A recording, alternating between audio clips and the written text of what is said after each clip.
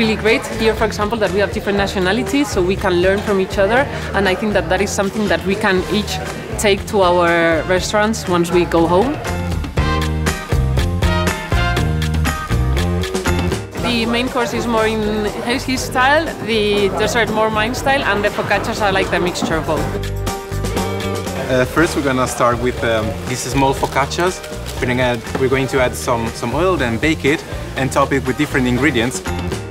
We decided to make this dish that it's typical from my region. It's really easygoing and it's just everything pan-fried, and it's going to be with new potatoes, some meat, and also spring onions.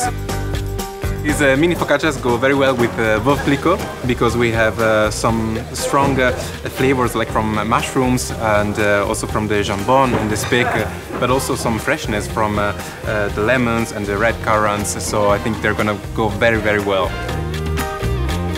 I'm cooking an apricot crostata and with a frangipane on the bottom, so it would be the dessert. Yeah, I think the apricots go very well with the yellow label of VEUVE CLIQUOT. She's really good with pastry, so I'm happy about it.